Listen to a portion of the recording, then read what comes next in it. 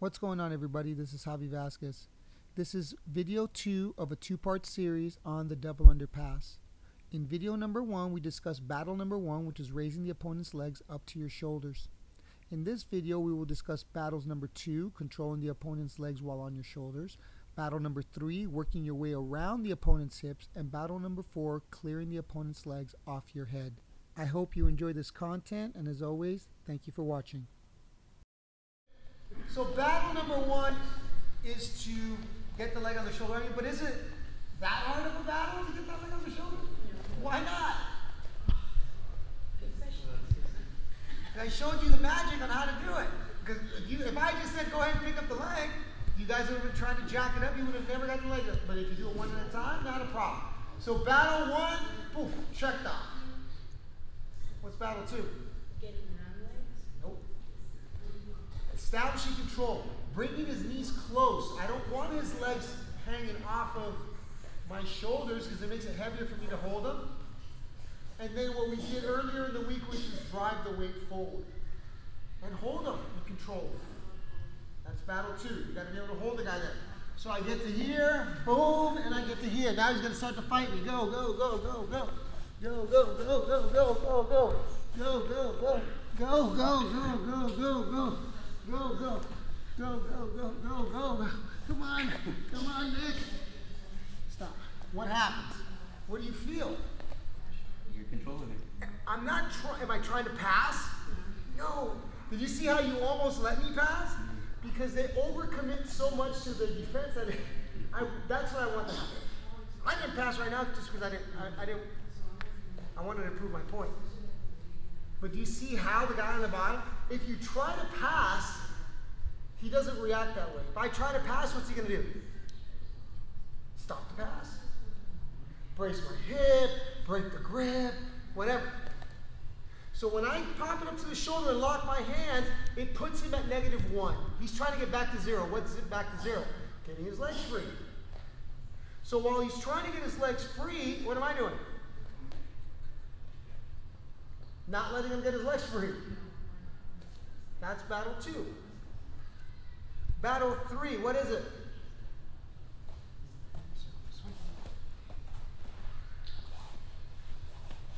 His legs are up. Battle 3, stop, hold your legs right there, is to get around his hip bone. So my chest is on the back of his legs. My ribs, more or less, are over his eastern and western hemispheres. Okay? So if you notice the positioning when I drive my way forward, I'm here. My ribs are what's connected. So at this point, what I'm trying to do is, as he starts to push my elbow, push an elbow, I lean to that side, and I'm trying to get around his butt cheek. He might regain it. I am also using my elbows to swivel them. So when I'm here, I can use my elbows to swivel them. Now, what he's going to want to do is he's going to want to slowly push me back with his leg and then bring the butt back underneath me. You understand? So I know that. So I do this. He goes the other way, I can do this. He goes back the other way, I do this. Look, I'm getting deeper every single time. As I swivel his hip out of the way, I use my rib to just slightly turn, making a connection between my rib and his hip. Now, depending on how much weight I have forward and how strong he is, he might clear his hip and then regain the position. But I can always, this is not something that you're going to do at one time and you're just going to stuff the guy forever. This is a battle where you're going to have to learn how to surf and understand and learn and know when you're going to lose the position, because you're going to just shift him over to the other side. You can keep going side to side all you want. My weight is forward, he's carrying the weight, and it's draining the life out of him. I'm trying to get him tired. I'm trying to get him tired. I want him tired. And every time that I shift sides, I get deeper and deeper and deeper until it gets to a point where, right? So let's say I'm here and I start to go this way and he counters by going this way and this way. Now, I got to here and he starts to push me away and I'm actually able to hold the position. Now what I'm going to do is, because my angle, I'm able to go deeper with my arm. Click. Now his hip is locked. Keep your leg heavy. Okay. So now I just get deeper until I pass. So what I'm doing is, I have no leverage here to push my arm down.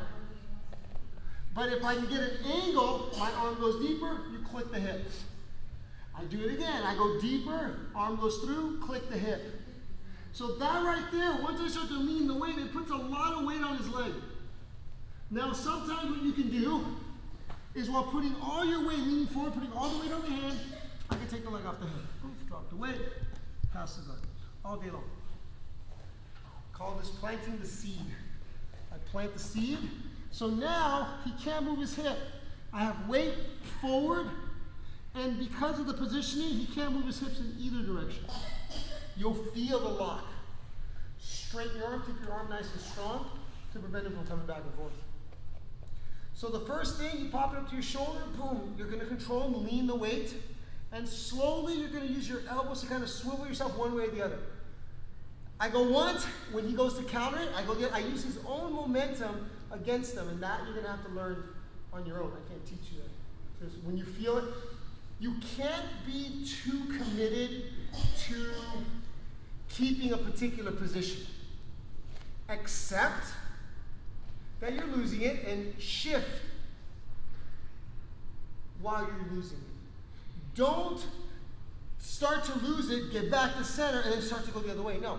Use their momentum. I know the first time I shift Nick's hips, I'm not going to get very deep. Okay? So when I do this, boom, I might only get to here. He starts pushing my hip. Use your hand. Yeah. Then we're here, and then it becomes about of him just clearing my ribs. See how my shoulders are slightly turned? So when he goes to clear my rib right there and square up, go, whoop, now I'm deeper. If he tries to push me away and push and go again, go, whoop, now I'm deep. You see how I'm getting deeper every single time? Because I'm using momentum. Makes sense? Drive them up, pop them up, drive and hold. Once you can hold, you have control, you feel like you have control. The whole time you're off your knees. You shift it. Now, are you going to win it on the first shift? No, you're not. So be patient. Shift and just wait. Don't even move. Shift and be like, let's see how long it's going to take him. Maybe he clears it, shift him the other way. Shift him the other way. Shift him the other way. Shift him the other way. Back and forth, and you're getting deeper and deeper. And eventually, a lot of times, they'll just take the leg off the head and let you pass because the pressure. The entire time my weight is forward, I'm off my knees. I'm surfing. Question. All right, let's make a circle. Let's get the business. Go. Hey everybody, thank you so much for watching my video. Please click like and subscribe to my channel for more great strike-based jiu-jitsu content. If you have any questions about the techniques that I'm demonstrating, please leave a comment in the comment section below. Thank you so much.